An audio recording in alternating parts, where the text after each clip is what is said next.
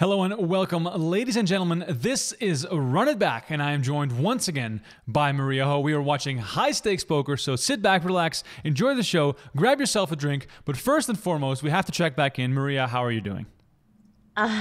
Well, I've got a wine in hand, so I'm going to say pretty well. I love this. This is one of my favorite routines of the Thursday night. Thursday becomes Friday if you're having a beverage at night and you're just watching some poker. It really helps me get through that Friday when I know that I have a good Thursday. I'm having a Topo Chico, which is it's a twist of lime flavored sparkling water. Not really my usual choice. However, I'm doing a big sporting event on Saturday, so I'm trying to be very, very good. Carb loading, which is also a lot of fun. But anyway, what have you been up to? How is quarantine treating you? Are you sick of it yet, or have you found any new hobbies? Well, first I have to say I'm kind of disappointed that I lost my run it back drinking buddy for the night, but it's okay. I understand. Everything's been good on my end. Honestly, I like my slogan during this entire period has just been stay safe, stay sane. And I feel like I'm doing both pretty well. So, I mean, I can't complain, just keeping busy, you know? Right, right. I saw you made an appearance on the Super High Roller Bowl online series with the wonderful Jeff Platt and less than wonderful Brent Hanks, but obviously tons of online action going on. Have you been dabbling? Have you been like having some fun in the online streets, or are you using this time to study a little bit? A little bit of both, actually. I have been playing a bit online. It's hard to stay away because obviously the prize pools are ginormous right now, and the series just are never ending. But I'm not one of those people that can grind, like 10, 12 days on end. So I definitely need a break. So on those breaks, I am doing quite a bit of studying. Nice. Well, we are watching season 7 of High Stakes Poker, and look how young Norm Macdonald looks on this broadcast. I mean, wow. He looks hot. He doesn't look like Norm Macdonald. He looks like a Norm Macdonald imposter, to be honest. And that's just like a nice suit on him. It's just a good look for him because nowadays, when you see Norm, he's more of a like chill attire type of guy. So yeah, that's totally true. You mean pajama pants in public? That's sort of Norm's go-to right now. We are watching this episode, which features, as you can see on the screen. Let me pause it there for a second. Antonio Esfandiari, Phil Ruffin, Viffer, of course, David Peat, but everybody knows him as Viffer. Doyle Brunson, Robert Krog, Barry Greenstein, Vanessa Selbst, and Bill Klein. For people who are tuned in to the most recent show with Igor Kurganov, we watched the first 2 episodes of season 7. This is the 3rd one of season 7. So if you were with us on Tuesday morning, then this is a continuation of that action. A shout out to everyone who tuned in last week and who's here now. If you have any questions for Maria Ho, please make sure to let us know in the chat. And also don't forget to like this video, whether you're watching on Facebook or YouTube. It helps us a lot. So we are watching some high stakes poker. Maria, we watched Poker After Dark the last time with you, Holidays with Helmuth, where you were basically pushing those guys around, which was amazing to watch. A lot of fun. High stakes poker, though. What's your relationship with this show? Because you never got to play on it, but you were probably a big fan as well. I was definitely a big fan. I remember watching it and being like, what I love is the bricks of cash that they have right in front of them. It just makes it so real, the stakes that they're playing for. And of course, some of these characters, aside from the obvious known pros, but people like Viffer, who now have largely disappeared from the poker scene, those entertaining. Yeah, I know. You broke up there for just a second, but I think you said it was very entertaining, which is something I can only concur with. Greenstein getting mixed in here right away. Did you have any favorites on this show? As we are seeing, by the way, Bill Klein shove all in with Ace King there. I mean, it's always nice to see Doyle in the mix. We know that he doesn't love to play No Limit Hold'em. That's not his favorite game. But when he gets in there, he's still willing to, be as aggressive as the rest of them. So it's just nice to watch him play. But, Viffer was such a crazy character on these shows. And I obviously got to play a little bit with him and chat with him during this time when he was playing a lot of these shows. And I just thought that he had, just a fun demeanor at the table. Absolutely. Let's see how this showdown goes as Barry decided to call with Ace Queen. Big call against Bill Klein. Yeah, I mean, I feel like Barry's MO is not necessarily to get it all in with Ace Queen pre, But I mean, maybe Klein just had a reputation, which I think he still does a little bit. But Klein's he's the type of player that he likes to play a lot of hands. He likes to get involved, but pretty interesting to see him stick it in pre with ace queen, though. I know, ace queen. I mean, that's one of those sort of problem hands, which goes to show right now it definitely was a problem for Barry. But 2-pair on the board to split the pot for him. Maria, how close did you ever get to playing on high stakes poker? Was it ever a conversation? Did you ever try to sneak in there? Were you on a list of some kind? Tell me the story. I would say not very close. I mean, this was probably when I first started playing poker. Definitely did not have the role to play on this show. And I was never somebody that would go and solicit people to like back me in higher stakes. I'm not saying that this wasn't a beatable lineup. I'm just saying that I wasn't willing to risk the little bankroll that I did have at the time. I would have had like the equivalent of like a 15 big blind stack probably. Right. So your bankroll, which is an interesting topic, and I think many people who are in the chat right now have their own sort of idea of how to manage their bankroll, how to progress up the stakes, and what to do with the money they have to spare to play poker with. So how did your bankroll evolve? Did you go broke a few times? Did you sort of gradually make it up the stakes? Because obviously back in 2007, when you made your first big run in the main event, that must have been a huge boost. But what happened after that? Yeah, well, when I made that deep run in 2007, I was still just primarily a cash game player. So when I got that infusion to my bankroll, I was like, well, I could, just put this all into cash games, or I could maybe do something where 50% of it goes into my tournament bankroll, and then I put 50% of it into my cash game bankroll. Don't worry, I didn't set any money aside for like life expenses or anything. Just split it right down the middle for poker and poker only. But it definitely kind of got me more into the tournament circuit just because I was able to play more tournaments. And of course, I was bitten by the bug because anytime you make a deep run in a tournament, you're like, oh, tournaments are so much better than cash games. And then you realize that they're not. But I definitely went, I went broke maybe once early on, but I definitely went close to being broke a few times. And I really had to just humble myself to be like, okay, you got to start over. You got to rebuild. You got to move down stakes. And I think like a lot of people that I know have a story similar to that. And I just have to say that you have to be willing to play within your means. And it's never a good idea to have your whole roll on the table. So you sure? Is that not the ultimate adrenaline rush? The case money on the table? I can't say it is for me. Like, I'm no Bryn Kenny. So people in the chat, let us know, what are your bankroll blowups? What are some crazy stories that you've been through? What are maybe some big moments where you really, put it out there and made a big run? I certainly think that everyone has sort of a story like that, case money on the table, or at least buying into a tournament that you really shouldn't be playing, and then you go on a bit of a run. That's always the most exciting thing. Cash games and tournaments, do you still sort of try to find a mix there, or is it mostly that you can only focus on one thing nowadays because of how specialized all these top players are getting? Yeah, I mean, it's definitely the latter. I feel like it is so specialized, and there's so many big differences in the way that you should be approaching cash games versus tournaments that now I've unfortunately fallen into the trap of being a MTT pro. Ooh. Which I can't say is the most fun, but because I feel like I've dedicated a lot of time to studying that format, I kind of want to keep sticking to it. But I do miss the cash game grind, and I just feel like the cash game lifestyle is so much more fun.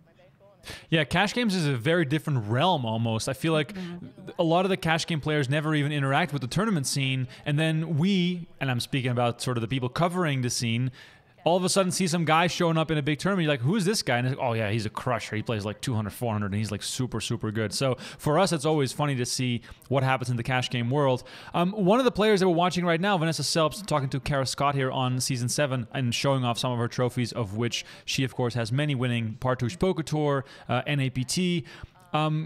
Seeing Vanessa here, and I know you're good friends with her. What was that like, having someone that you're friendly with on this show? Yeah, it's awesome. And of course, like, I have to point out the obvious, which is she's a female. So it's nice to see a female battle it out on these type of shows for these type of stakes. And it's a well-deserved position that she earned for herself. We are good friends, but beyond that, I've always respected her as a poker player. And I know that she has that desire to win and compete with the best of them. And I feel like she has shown throughout her whole career that, she belongs in these type of settings, and the stakes won't rattle her. The people she's playing against don't rattle her. Okay, I take that back. She gets a little rattled. She gets a little rattled, but like in a different kind of way. Like, she's not intimidated by this environment is what I'm trying to say. But we all know she gets a little rattled. So Vanessa Selbst is one of my all-time favorite players to watch, just because how much she cares and how little she likes giving up on any hand. And on the previous episode, which I was watching with Igor, we definitely saw some of that where, she just wasn't backing down. And I believe there's an episode later in the season where Phil Ruffin 3-bets her on the flop, and she still sticks it in with queens on a 9-high board. And Ruffin turns over a set, and she's disgusted by it. And like the fact that she's so disgusted, like is just like that I don't know, the competitive drive that she has is just, I don't know. I love watching that and seeing her in the setting. She is very comfortable, which is really cool to see as well, because I believe this was her debut on the show. And of course, Jennifer Harmon played in prior seasons. Mimi Tran played on season 1. Many people forget that. But it is pretty cool to have a female presence at the table. Do you think, Maria, that for other women that either play poker or aspire to play poker, it helps to see a woman in a lineup like this? Yeah, I can't see how it wouldn't help. I mean, I know that when I was coming up in the game, just seeing other women succeed kind of made me feel like, hey, I could do it too, because it's so obvious when you walk into a card room that you are the minority and that there aren't a lot of people in that room that look like you. And so that can be intimidating and daunting for anybody. And so just to see someone compete at the highest levels, it just makes you feel like one day you can get there and that there will be this like acceptance of your presence in that situation. Definitely. I definitely agree with that. Shout out, by the way, to Sean, Nathaniel, Rich, Edgar, Lee, Dr. Ribery, and a whole bunch of people on Facebook as well. It's hard to keep up with the chat. People love Maria. Did you tell the Maria gang to show up for this? Wait, there's. Well, okay. So first off, tell me hashtag this. Maria mob. But also, sorry. I had a thing that was like Maria's homies. So you know what? Whatever it is that we call them, they're awesome. I did, put it out on Twitter and Instagram and told people this is where I'd be. So thank you for joining us. And I hope you guys are drinking with me because Remco isn't. Yeah, I know. I'm a huge fail on the show today, but please let us know where you're watching from and what you're drinking, and show some support for Maria. I see Chelsea, Lawrence, Steve, Will, Aaron, Stuart, Mitchell, Will, tons of people in the chat. Let us know what your questions are, and I got a good one already from Dr. Ribery on YouTube. He says, what is the highest stakes that Maria Ho has ever played? Well, what's the story there? What's the highest stakes you've ever played, and how did you end up in that lineup? I have played like 500, 1,000 no limit before, and there would be, a straddle at times. And how did I end up in that lineup? Why did I play those stakes? Yeah, what were you doing there? Well, like on Poker After Dark, I've played as high as like 200, 400, 800. So I feel like that's a threshold that I do feel somewhat comfortable with. This 500, 1,000 game was pretty special though, because of the players involved. So for me, not only is it like a question of can my bankroll sustain it, but if it's a really good lineup, then I will take a shot, especially in a cash game format, because as you guys all know, in a tournament situation, you get knocked out and unlucky, that's it for you. But in a cash game, if it's, filled with whales and fun players, then you can just buy back in and hopefully get another chance to get your money back and then some. So it was just a really good lineup. It was in LA and it was in a home game.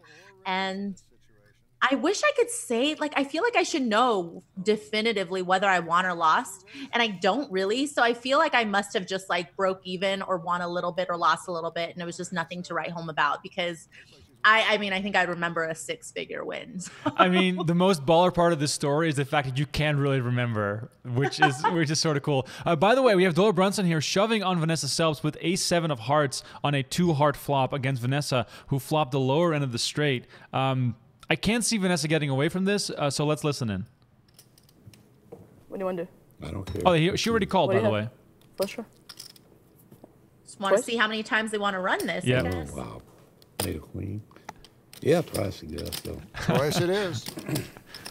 So the funny thing is Doyle always lets the other player decide whether to run it twice. But in this situation, they're just going back and forth, and Doyle immediately says, yeah, we'll do it twice. Like, he is so smart with this stuff. It is really funny to see how sort of, I don't know, I wouldn't say sly, but it is really clever the way Doyle handles these situations, because when he's ahead, he never makes any fuss about running it twice. But now, of course, he just steps on it right away. Let's see who wins this hand. I guess I walked in at a good time. You did. There's kind of a small pot going on. Every time Antonio leaves the room, somebody goes all in. So they're going to run it twice, Aunt Ida. What that means is they're going to play the hand twice. Each time for half the pot. I have one person wins both. There's half to Doyle. Oh, she's thieving. She's thieving. If he does it again, he'll win the whole pot. Is she one of your favorite mad poker players? Ooh. Yeah, that face. And she just doesn't even hide her emotion. That's the funny part. She has to catch one of those. Still a queen this time. Nope. Not on the turn. She's like holding her breath, I feel like. And not on the river. Chop, chop. It's a pretty big sweat there on the river. You can exhale, Vanessa. She is probably just as mad chopping or like losing both. Like, she's just like super mad. Like 100%. Oh, that's amazing. People in the chat asking, Jose is asking what season is this? Is season 7, and all 7 seasons of High Stakes Poker are available on PokerGo in anticipation of the return of High Stakes Poker, which will be happening once Corona is sort of dealt with and we have a safe way to tape a new show at the PokerGo studio in Las Vegas. So look forward to a new season of High Stakes Poker, and please, find the rest of those seasons on PokerGo right now. And you know what? I think for this iteration, I might be able to afford to play in a couple of them. Oh, let it be heard. Let it be heard. Are you? Do you have like a hollow mattress and you're putting away money for this big night? Yeah, I mean, and luckily I feel like I know who to get in touch with to ask about if I can be on the show or not. Yeah, I happen to have his phone number too. He calls me all the time. Yeah, shout out to Brent Hanks, by the way, who is putting the lineups together for High Stakes Poker. I have seen the short list of people that are, interesting and cool and that might want to play. And it's not really a short list. It's a very long list. So we'll see how that plays out. Let us know in the chat which players you would like to see on the return of High Stakes Poker. Of course, Maria being one of them. But any other players that you might have in mind, please let us know in the chat. And maybe you'll drop a name that we hadn't considered, and that might be someone that Brent Hanks has to reach out to. I saw another question here in the chat. Let me go and find it. Farjala Mohammed is asking, what are the best players of all time, the top 3, according to Maria? What do you think? I mean, this is a super tough question. I think there's many different ways to answer this, but give it your own spin and give me a top 3. Well, I mean, I feel like you were delving into this topic pretty recently on your Twitter, and I have to say that I agree. I know that there's kind of 2 schools of thought of how to rank the best players. And for me, I agree with the maybe natural talent side of it. I know that there's so many players that put in so much work, and of course they are some of the best. But when I think about who I think is the best, I think about people who have that X factor in the game, who may or may not have the most solid fundamentals, the most GTO approach, but the people that I feel like just have that natural knack and instinct and feel for the game. Because I have to say, I've played against both somebody like Phil Ivey and Fedor Holtz, and I felt more intimidated by Ivey than I did by Holtz, even though I know, by far and away in some ways, Holtz is a really well-studied player, but also just the way that he approaches the game is obviously in this new era of solvers, which you can't really oppose that being probably a superior way of thinking. But I just remember the first time I sat down with Phil Ivey, I was like, oh my God, I'm so scared to play against him. I'm so scared that he knows everything I'm doing and why I'm doing it. And I literally didn't want to bluff him because of that. So I guess top 3. It's still so hard though. God. So you're going the talent route, like top 3 most talented players, because top 3 best players of all time is such a strange way of thinking about it from my perspective. For sure. It really is. I mean, yeah, I have to say just sheer talent. Yeah, I'm going to have to go with Phil Ivey. Then I'll go with probably somebody like Scott Seaver. I know like his name was put out there in the mix a lot, but every time I played with Scott, it just feels like he knows how to, you can just tell that the way his brain works, he's able to figure things out on the fly that people who may not have a solver or, you know, access to it right in front of them, they might not be able to figure out, but you could see Scott's wheels turning all the time. And I feel like he just kind of like sees it like Rain Man in the times that I played with him. And then I would say like Bryn. I think Bryn has shown, and maybe it just has to do with a little bit of that natural talent plus heart, but I think that Bryn plays in a way that I feel like only somebody who has a lot of heart but also trusts their instincts completely could do. I mean, again, I wouldn't say this is my definitive top 3 best players of all time, but these are just some names that come to mind. 100%. And there's other names that we could throw in the mix there. Stu Unger, Chip Reese, Doyle Brunson, Jungle Man, Tom Dwan, Victor Blom. I just want to rattle them off because I know you're thinking about those guys as well. And I think, you know, there's an argument to be made for, you know, any of these names in any particular order. But yeah, if you guys want to see a Twitter thread with more than 500 responses, go to my Twitter at Remco Rinkema. It's the pinned tweet where I put out my top 10 list of the most talented poker players. Obviously, that list is never done, it's never finished, and it's also never set in stone. But it is a fun exercise to think about. And if you're saying, well, what about this guy? Well, then go make your own top 10, send it to me, and then I can criticize your list because it is really hard to leave someone off from this list. Shout out to people in the chat.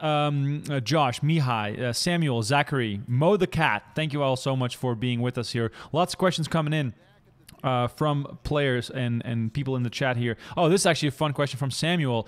Have you ever lost your cool at the table and gotten into it with another player? You always seem so cool at the table at all times. Well, have you ever lost your cool? Oh, I have. There's 2 particular instances. I do feel like I'm good at keeping an even keel and being calm, just in general, because I feel like if I'm not, it affects my poker game. And also, I never want someone to feel like they're getting to me. So whether it's them beating me in a hand or showing me a bluff or whatever, I just think that I lose the psychological edge if I react to it. Right. But 2 times, the first time, Commerce Casino, cash game, really early in my professional playing career, 40-80 limit hold'em. And I think Commerce is pretty notorious for having, you know, some very rude clientele. There's a lot of dealer abuse that happens sometimes there. And just, you know, some other unsavory things that I think people have heard. And that was where I cut my teeth, you know, when I first started playing cash games for a living. And this guy, I just beat him out of maybe 1 pot. I really don't think I had beat him out of any other pots before this particular hand happened. And it wasn't like this huge pot, but he had just been losing all night. And he basically stood up, got in my face, called me the C word, told me he was going to like kill my family. What? And this probably isn't like the best person to like lose my cool against because he might be just unhinged and psychologically deranged. But I also just feel like I can't really allow somebody to speak to me like that. So luckily, like floormen and maybe 1 person at the table came to my defense, but I definitely stood up and kind of got face to face with him and just said some stuff I don't remember, maybe to the effect of, you know, don't threaten me, don't threaten my family. And then very quickly people kind of came and broke it up. But I definitely was not cool then. I should have been more scared, I think, in retrospect, but a lot of adrenaline, obviously. And this once again proves that all limit hold'em players are total psychopaths. That's sort of what I'm getting from this story. And you were ready to throw down for sure, 100%. I was, because I just couldn't believe that somebody would go that far because they lost a hand. And also, you know, when you talk about my family, that's it, you know, it's over. Yeah, no, I mean, wow, that's an insane story. Wow. Yeah, I'm definitely everyone's favorite son-in-law because I'm very polite at the table. Maria Ho is once the bomb goes off, we got ourselves a fight on our hands, which I kind of respect. That's kind of cool. Shout out to everyone watching. Will Neuer says 2021 WSP main event. I mean, yeah, the WSOP should be going on right now. It is really weird. I drove by the Rio yesterday and I took a photo of the employee entrance. Maria, I know you use that entrance as well. It's the back entrance that, you know, us people that have been around the block for a few times know to take because it's much faster. And there was a sign, WSOP employee entrance, and obviously there was not a single car in sight, which kind of made me feel sad. Do you think we'll have a WSOP this year? Are you still optimistic? I feel like it's one thing to be optimistic, but it's another thing to think about whether it's practical or even safe. I'm a huge germaphobe as it is. So I think that out of safety reasons, I don't feel like there should be. I think it should just be canceled. I know that there's a lot of people still holding out hope that there will be one this year, but I feel like it's okay to take this year off. I know it's a bummer for sure, but you know, there's still a lot of options. I feel like we're so lucky because this is an industry and a game that's actually really thriving right now during all of this that's going on around us. And I feel like so many people have been able to rediscover their love for poker just in a different way, whether it's like online or playing home games with friends or whatever it is. And so I'm happy to see the WSOP come back next year bigger and better than ever. But I think it just makes sense to just have it canceled for the year.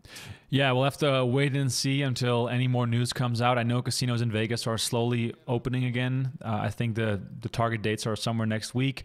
Poker is part of some casinos' reopening strategy, but not all of them. So we'll have to wait and see. I'm not going to go near a poker room for the next little while. I see there's no upside at all.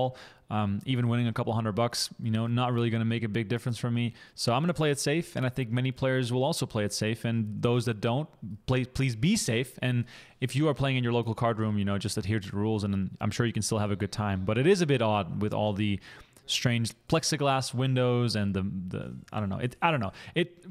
Live poker for me is about having a drink and having fun and sitting back and relaxing, and it's not the most relaxed environment if you have to cover up in that sense.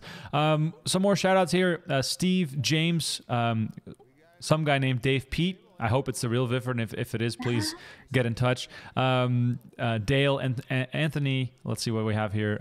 John, Raul, Faik on Facebook, Lawrence again. John is saying, I'm coming to Vegas in September. I hope there's at least tables going. I mean, in September, sure, there will be tables going for sure. WSOP might even be happening in September. Who knows? We don't know anything. We're just waiting for some news on what may or may not go down. But to me, it feels as though, you know, smaller venues like the PokerGO Studio with a high buy-in event with a very small group of players, that is much more feasible and attainable than running the Big 50 with 20,000 people playing across 4 days. It's just a very, very different environment. Let's pick up another question here from the chat. Let's see. James Moore is asking, Maria, I'm a huge fan of your game and you're a great commentator. Besides a deep knowledge of the game, what are some of the tools you use to keep your insights and commentary fresh and viewer friendly? Well, I remember the very first commentary gig I ever had, which was on Heartland Poker Tour. I remember just trying to put myself in the shoes of a player that, you know, plays more recreationally, isn't a professional, that's kind of wanting to have some takeaways from what they watch. I think poker should be the perfect balance. Poker on TV should be the perfect balance of entertaining, but also something that you can gain some insight and knowledge from. And so I would just put myself in the shoes of, okay, how would I approach a tournament if I'm somebody that only gets to maybe play this type of tournament 4 or 5 times a year? And I try to just really approach my commentary from that standpoint, because sometimes I know people will watch poker on TV and be like, wait, I don't understand. Why would this person do that? And the answer is not necessarily a theory-based answer. The answer is completely a subjective answer that's dependent on maybe the dynamic that this person has established with the opponent that's involved in the hand. Or maybe it's the dynamic of, okay, I really want to min cash because I just want to have that on my Hendon mob, or I only play 3 or 4 big tournaments a year. And so I'm more in a survival mode than I want to play to win mode. And so I think those are things that sometimes commentators end up overlooking because they're so focused on explaining the theory. And while I think that is important, I also think that it's really, really important to try to understand the mindset of that type of player that you're commentating on. And so I think that's something that I always try to remind myself when I am doing commentary. That's one way that I, keep it fresh. And I also just realize it's important not to talk over people's heads. It's because I think wanting to sound smart is natural for all commentators. Of course, you want to show off your knowledge and show off how much you know, but you also want to make sure that the people watching is able to understand and retain what you're saying. And so sometimes it's not about making yourself look good. It's about making sure that people who are watching has something that they can really take away from it. So yeah, it's a funny thing you say that as well, because Norm Macdonald doing commentary here on High Stakes Poker is a very different style of commentary than, the 50K Players Championship or the WSB main event or the Super High Roller Bowl. Those are just or like Heartland Poker Tour or, a small cash game that's being broadcast like Friday Night Poker. Every single time you step into the booth, you have to realize what the audience is and what the stakes are and whether the players are drinking and having some fun or, whether there's a different sort of vibe. And I think High Stakes Poker, because it's also made for TV, has, more of a comedic approach to the commentary, not necessarily focused on the strategy, of course, following the action, but very, very different style. And I'm wondering, for the people watching at home, what do you prefer? Do you like more strategy-based commentary? Do you like more, joking around and making fun of the players a little bit? What's your preference? Because there's definitely many different styles. And Maria, do you have a special preference yourself when you're watching? Do you always want to be, taught something by a very, very smart, high-level player? Or is the comedic factor like High Stakes Poker also something you can enjoy? Oh, the comedic factor is definitely something that I can enjoy, which is why I think it's so important when there are two commentators that the play-by-play person maybe does have more of a comedic style or more of a lighthearted approach, and then you bring a specialist in to analyze the hands, because I think you do need that balance. And sometimes I'll sit down to watch poker purely as a fan, just because I want to have a drink, kick my feet up, and watch something that I think is entertaining. And sometimes I watch poker as a learning experience. So I feel like depending on why that day I'm choosing to watch poker, that kind of lends itself to what show or what type of program that I'm going to end up watching. And like you said, the high stakes, super high roller bowl stuff, when you're watching the best players in the world play, you do kind of want to get in their minds and you do want to understand a little bit of what it's like to play at that level. But if people are watching something like World Series of Poker, I feel like the entertainment value needs to be weighed really heavily there, because most of those people are watching as a poker fan. Yeah, it's a very good point. And it's funny you said, kick your feet up, have a glass of wine, and cheers once again. That's sort of the format of this show. So in that way, we're doing the best of both worlds. We're watching poker, we're having some fun, it's laid back, and we're enjoying this with you guys who are watching at home. And thanks once again for all the questions. Only one of us is having a drink, though. Yeah, sorry. I mean, okay, how about this? Next time we do this, I'll take a shot right at the start of the show to make up for the missed drink. I wouldn't have signed up for this day of Run It Back if I knew that you weren't going to be drinking. I just have to put that out there. I kind of feel like I was misled. Little bit of false advertisement. You should have included that in the details, but that's okay. All right. Well, you signed a contract, so here we are. So we're gonna make it through this hour, and we're gonna just run with it. And then we'll have you back on the show, and I'll do the shot as I promised, and I'll make up for that drink, and then you can pick whatever I should be drinking. I have a lot of alcohol. I like that. I want to get to pick. That's for sure. Okay, good. We'll do that. I have a lot of alcohol in the house, and don't make me do a shot of gin. That's disgusting. I do like gin, but not straight up. Lots of other questions coming in. Lots of people preferring strategy talk, which I can totally understand. It's definitely something that you can learn a lot from, just watching poker and enjoying it. People are also saying, I like Gabe Kaplan's style of commentary. Yes, the dryness of Gabe is just unrivaled. Like, there's no match for Gabe Kaplan. He's a legend and a hero. Shout out to Kenneth. He says hello. Hello, Kenneth. thanks for joining us. Someone earlier said, can you give a shout out to my girlfriend, which is kind of funny. I think her name is Bella. I can't find the comment right now, but if you're watching, Bella, thank you so much. We really appreciate it. Let's see. Okay, Gang Gang is asking, I hope this is your gang. What are the best tips you can give someone who is just looking to improve? Like, is there one set way? You know, let's assume this player, you know, plays low to mid stakes. One certain way that you like to study or get better at poker. Yeah, that's a really good question. I mean, I feel like people learn differently, so that's why it's so hard to answer. I mean, some people are able to learn by watching somebody else do it and then maybe kind of mimicking or incorporating that. And some people learn better by practicing and trial and error and actually sitting down and kind of messing with, you know, different styles of play.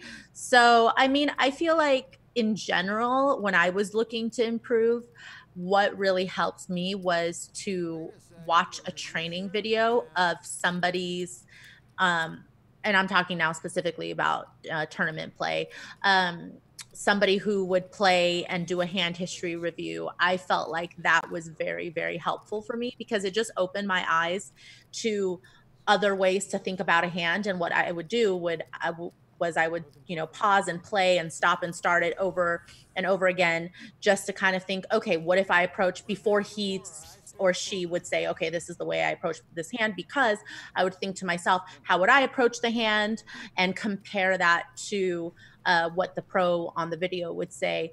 And I feel like there's some things that I think are really worth revisiting. So if you're looking to just get better, another thing to do is to just go over all of the things that you thought you knew already about poker. I think now more than ever, people realize that in order to play game theory optimal, you have to have really sound fundamentals. And the only way to know that you have sound fundamentals is to revisit these preconceived notions in your mind of, okay, what are good starting hand ranges, or what are good, you know, bet sizes for certain textures of flops. I feel like now people do those things so automatically just based on what they're used to, like whether they're used to raising, you know, 2.2x pre-flop or 3x, or whether they're used to, you know, betting a third pot on dry boards and, you know, bigger on wet boards. I feel like it's important to go back and think, okay, am I just doing this because it's something that I've just gotten used to, or am I doing this because fundamentally and theoretically it all lines up with all of the new information and the new content that's been coming in about how the game is played and how people are studying the game. So I feel like what I did was I actually ended up teaching a friend of mine during this period of time. I taught a friend that had never played poker before how to play, and it really made me revisit when I had to start from scratch and tell somebody, okay, this is what you should do in this situation. And I was like, okay, well, why do I think that that's the right thing to do? Is it because is it just because I've been doing it for so long, or is there some actual things to back it up from all of the other things that I've learned now in my game? So yeah, it's really funny because like you said, and I think many people can identify with this, when someone who's new to poker asks, yeah, but why am I betting half the pot? I'm like, yeah, I've just been doing that for a long time, and that's just sort of what I got used to. I think it's a great point. And I think I'm just going to go out on a limb here. I think maybe the person you were teaching might have been part of the Friday Night Poker lineup that you put together with Brent Hanks. And if it is the case, please do let me know, because I want to revisit that a little bit, because that it was so much fun to watch. And for the people who missed it, this is available on PokerGo if you want to watch this broadcast. It included Michael Cera, a very, very, very loud Bruce Buffer, which was both funny and a little bit cringe every now and then. And also we had Michael Ian Black, Maria, Brent Hanks. Sadly, he was invited. Tyson Apostle was in the lineup. I think I'm forgetting a few names, but that was so much fun. Please, how did you put this together? And, you know, did you guys keep playing afterwards? Because it sounded like people were still ready to get into more action. Yeah, so that was not, I didn't teach anybody in that lineup.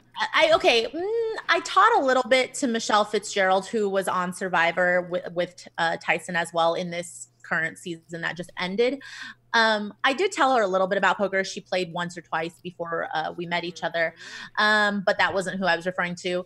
Stapes was also in the lineup, and Stapes helped me put together that lineup as well. So it was kind of a collaborative effort. But, it was funny because a lot of people did not know each other beforehand and had not ever met previously or played together.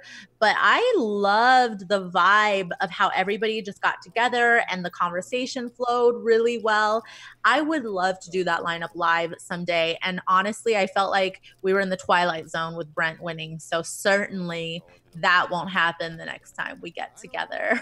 And I was leaving out Michelle for one specific reason. I wanted to see if Jeff Platt was still watching. And yes, he is still with us because he pointed it out immediately that Michelle from Survivor That's so good, Remco. I love that you did. was also in the lineup because Michelle was the person that I was thinking maybe Maria was teaching Michelle how to play poker because she seemed both very excited but also, a little fresh, a little new to the game. And, sadly, Brent had to take all her chips.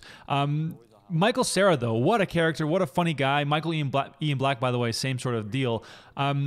These guys, you can tell they're real poker fans. What's it like for you to come across someone who you've seen on the big screen or maybe perform in some kind of way? We know a lot of musicians or athletes are also into poker. Seeing that those people have a passion for poker, the game that you've been spending so much time on yourself.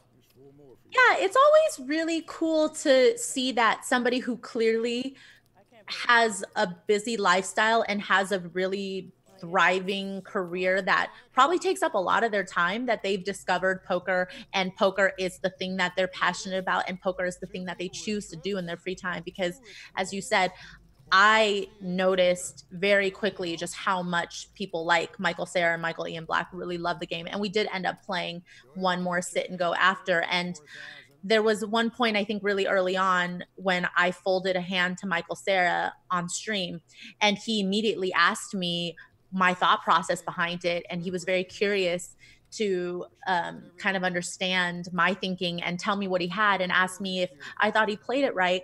And I was like, wow, that's cool. That's somebody who really wants to learn, and someone who obviously loves the game enough that they're not just sitting here saying like, oh, I'm just here to play for fun. They just want to get better. And they realize that there's a lot of skill to this game, and they're really looking and leaning into it. Yeah, definitely. And obviously, Michael Cera was on Molly's Game, which I thought was an awesome movie. And he did a really good job portraying another actor, Tobey Maguire, which is sort of funny, an actor playing an actor on a movie where an actor played poker, which is a whole new level of dimensions that is sort of hard to unpack. But it is cool. And I do want to say, which is to your point, that this lineup should happen in real life. We should have this at the PokerGO studio. What are the chances you're going to get all these people together in one room? I mean, I will say that getting people in one room when we don't all live in the same state is really tough. But I feel like everybody actually had such a good time that they might be willing to just run it back.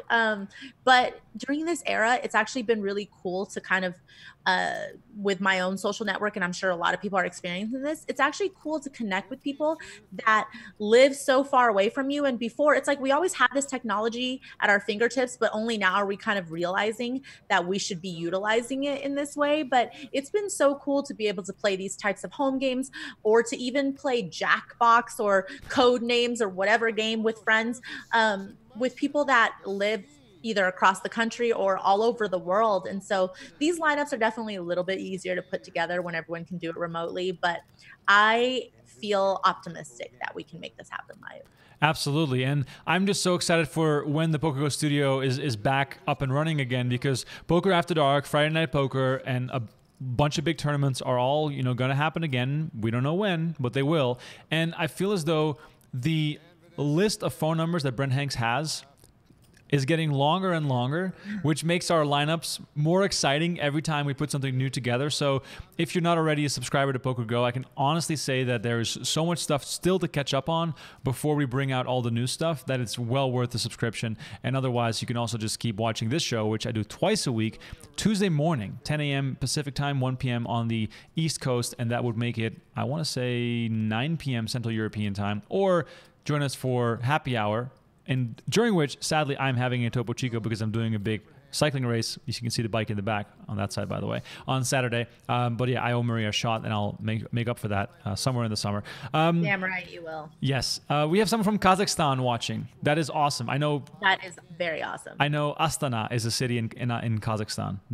Just showing off my geography. here on the chat. All right, let's see if we have any more questions here. Wow, Dr. Barry goes really, really deep here. This is probably a tough one. Actually, let's see how this king hand goes with Selbst and Viffer while I piece together what this question is all about. Started with about 200. 200. Thank you.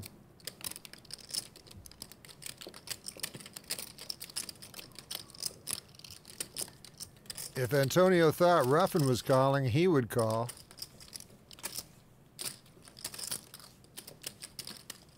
You got him, all right. That's good news when I go like this. And no one will challenge Ms. Selbst. I set you up perfectly, Vanessa. You know, I talk about how you always bluff, then you pick up a big hand, and get no action. Sick. You might as well just have been bluffing. Might as well have been. I know, I should have been. Andrew Roble, also part of the Ship at Halabalas. Kind of a fun book to read if you want to know more about that whole era of the young and upcoming kids playing high-stakes poker. Roble, of course, good to see you. One of those legends of the early days of high-stakes online poker. Vanessa picks up kings and gets no action, which is probably the saddest story of this entire episode because she's been bluffing her way through this episode, and then she finally gets a hand and she gets no action. Dr. Barry is asking, and this is a long question, so I needed some time to put this all together. He's basically saying you would get paid $1,000 a day for the rest of your life to never play another hand of poker. Would you take the money, or would you say, just give me poker? $1,000 a day. I mean, how high do people think my hourly is? I mean, I feel like I would have to take the $1,000 a day, not because I don't love poker enough, but because I feel like poker has also caused some frustrating moments for me. And I feel like I've played enough poker up to this point in my life that I will definitely miss it, but there's like some downsides to playing poker as well. I mean, I feel like we've all experienced that. So it's not always, what you see on TV, and it's not always so glamorous and winning bracelets and winning millions of dollars. And so I say save a few years on my life and take the $1,000. Have you ever thought or considered leaving the game behind on your own terms? Does it ever cross your mind to like venture into more of a broadcasting career or focus more on that in the long term? Or has that poker fire always been burning for you? I've definitely considered leaving poker, but not in the sense of never really playing again. I feel like I would love to, as long as I can afford it, play the main event of the WSOP every year for the rest of my life. But I have a lot of other passions and a lot of other things that I want to pursue, and broadcasting is definitely one of them. And I am just kind of looking for a lifestyle where I won't have to travel as much. And this has just been a blessing in disguise, really, because with everything that's going on, I've had to force myself to slow down. And obviously traveling is not an option, period. And I wouldn't take that option, I think, for a while, even if it was available to me and I could feel good about it. And so I think I'm just really looking forward to the next phase of my life where I can maybe still play poker, but not have the exact lifestyle that is probably unsustainable, I think, for much longer. So you and I are going to build a time machine and buy some Bitcoin about 10 years ago. And that will... Yeah. Go ahead. I was just going to say we would just be mining Bitcoin left and right. I mean, it's my worst bad beat of all time. I had a friend who was into Bitcoin when it was like $20, and I was like, dude, just whatever, I don't care. And yeah, look where I am now. People, if you're watching this on YouTube or Facebook, please like the video. It really helps us. Share it with your friends. Let them know that we take questions. We do this twice a week. And if you want to know anything more about what's coming up, just always feel free to ask. They're asking for your number in the chat. I'm just going to keep that to myself. But it is a good try. Sweden is in the house. India is in the house. I love the fact that we are so international. I'm from the Netherlands. Maria is where are you anyway? Are you still traveling right now, trying to go back and forth, be on the beach every now and then, or have you been in the same place the entire time during quarantine? I've, been taking a couple drives here and there, sometimes down to Mexico to play a little bit of online poker, and to LA to visit my family. But I feel like what this is making me realize is I really just need, I have a place in Vegas that I was at for, maybe the first week or so of quarantine, and it's super small. And I'm like, okay, I really wish I just had a little bit of a backyard, a little bit of an outdoor space. So I think I'm really going to have to rethink that after this is over. But most of my family lives in LA, so that is where I kind of go back to and end up during all this. Well, we hope that everything is back to normal for everyone, as soon as possible. Let's take a few more questions here from the people in the chat. People are wondering if you're ever going to get back to Twitch, streaming, doing your own sort of online poker on there. Have you considered it? Yeah, so in the beginning of kind of when Twitch was blowing up, I did some streams on my own Twitch channel. I also did some streams on Poker Central's Twitch channel, and I had a lot of fun interacting with everybody. But I mean, I got to keep it real. It does get a little bit draining to, talk for 6 to 8 hours while playing a session of poker. But if there's any time to be streaming, I feel like now is it. So I feel like I don't want to make promises I can't keep, but I think there's a very good chance that the homies will see me on a Twitch stream very soon. Well, the homies are in the chat right now, and they're hoping that you're back there. So back in the Twitch streets. Well, so that'd be awesome if you can find some time. And of course, the energy to talk and play at the high level on Twitch. And I mean, everyone who does that, like Easy with Aces and Spraggy and Lex Veldhouse, like so much respect for those people. Just both entertaining and also playing at a high level. And that's what I learned a lot from watching those guys play and talk about the game. And I think that sort of goes for many, many people. Wow, so many countries today in the chat. Really appreciate it. Toronto, we got France, we got Vermont. I love Vermont. I just ordered some maple syrup from Vermont. This is a funny question, actually. Brian is asking, how many royal flushes have you had in your poker career? In my poker career, I've had one royal flush, and it wasn't even one where I had 2 cards in my hand. It was where I had one card and there was 4 on the board, which I feel like is really a fake royal flush. I don't even think that really counts as making a royal flush. So I made a royal flush once in Omaha, but I had 3 hearts in my hand. Yeah, I mean, that definitely doesn't count. No, that didn't count, but I tried, and it didn't work. All right, many more questions that have already been answered as well, so please go back after this broadcast is over and go back in time and relive all those questions. Let's turn up the broadcast a little bit here and see what is happening at the poker table here on High Stakes Poker. The amateurs. They've made some timely bluffs and some good calls. Except Viffer, of course, and his silly thoughts against Ruffin. Barry Greenstein decides to commit 3,000 of his 27 with ace-5 suited. Barry on the short stack. And runs into ace-king suited. But Ruffin just calls. I think they're still let you buy your condo. Barry will need help on the flop. Yeah, but in the meantime, it's a hotel now. I mean, even if they had your condo back. And now he's going to need a miracle. An actual miracle. Runner, runner, severe flood and an 8.3 earthquake ought to do it. What's the bet?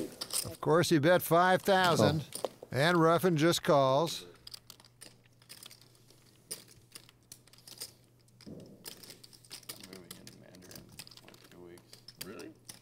Whoa! And Barry is like, yes, my luck is finally changing. Oh my God. How many do you have there, Barry? Oh, that's the worst. That's my biggest pet peeve. That sounds good. Do you have any more? That's not bad. Is that it? Yeah, straight. Flush ace high. That's all you have. That's gonna win. You got some nice hands. Yeah. When someone has the nuts and they go, how much is it? Instead of just saying call, because it doesn't matter how much it is, you're calling anyway. That is one of my poker pet peeves. Oh, for sure. I agree. But I feel like just judging by Ruffin, I feel like it wasn't a weird needle slow roll. Right. No, you're totally right. What are some of your poker pet peeves? Do you have any things that really bother you at the table? I do have a couple. One of them is when somebody plays a hand that someone else at the table views as poorly played, that they must comment on it after Oh. or tell everybody at the table how they would have played it differently. That really annoys me for multiple reasons. I think everybody should be allowed to just play their hand the way they want to play and not really have someone try to make them feel bad about it after the fact. And also, again, it's just one of those moments where people are just trying to prove that maybe they're a good poker player or that they know more, and I find that somewhat annoying. I also don't like it when people just do a lot of pretend poker where they're always like, oh yeah, I had this and that, if I had called I would have, and I'm like, okay, let's keep it moving. Yeah, I agree. Still, the worst kind of people are the people that eat at the table. I cannot stand that when they're well, I mean, you know, at the there's table. No, but there's different ways to eat at the table. Like you can eat a bag of chips at the table and lick your fingers, or you can eat with a knife and a fork and just try to be polite about it. Yeah, that's the kind that I'm talking about. The bad. Okay, kind. I'm a civilized eater, Okay. so yeah, I got you. I didn't have you pegged for the licking the finger kind of situation. Oh, by the way, what I always like to do, and I love potato chips, is get chopsticks from the food court and just eat them with chopsticks, which is just perfect. Guys, take my word for it, not just because I'm Asian. Chopsticks is a godsend. You can eat so many things with chopsticks. It's so great. And a fork just doesn't cut it sometimes, especially when you have to eat certain things at the poker table that are a little bit hard to pick up. So I agree. I'm with you. I'm very happy that I've learned to eat with chopsticks quite well. The only ones that I can't handle are those, the ones you get at the Korean barbecue place that have the flat sides, the metal ones. Oh, yeah. They get so slippery in my hands, and then I just, at some point, they get like a cramp in my hands from trying to like hold on to them. And they're like extra long too. Yeah, they're super long. Yeah. But yeah, I can handle the kimchi, but I can't really turn the meat with it. And then you see some of these people just like, I don't know, like they're using it as if they're like the things attached to their hand, which is kind of like scissor hands style. Right. We're getting to the end of this broadcast, ladies and gentlemen. Thank you all so much for watching. Season 7 of High Stakes Poker, along with all the other ones, are now available on PokerGO. So if you are bored during the quarantine, please go to PokerGO.com and watch all the poker you can get. And then when the quarantine is over and the dust has settled, we're going to bring back High Stakes Poker for Season 8. So make sure to remember that, because it's going to be amazing. It's going to be epic. Maria Ho, thanks so much for being with us here on the show. I really, really appreciate it. And I need to have you back on again because I owe you a drink. Yeah, and question for the chat, type in what I should make Remco drink and take a shot of the next time that I'm on, because I feel like he deserves an appropriate punishment for being on this stream today and not drinking. That is very, very rough. I'm going to just say that maybe somewhere towards the end of June, I have an idea already brewing about running back with Maria Ho themed episode. So we'll make something work in June. So yeah, let us know what I'm supposed to be drinking.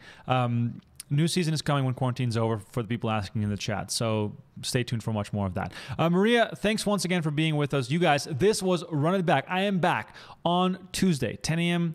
Pacific time zone, so difficult. 1 p.m. On the East Coast and 9 p.m. Central European time. So an early show, especially for the people in Kazakhstan and Sweden who are watching. That is a much better hour for you guys to join us. For now, thanks for watching, and we'll catch you guys next week.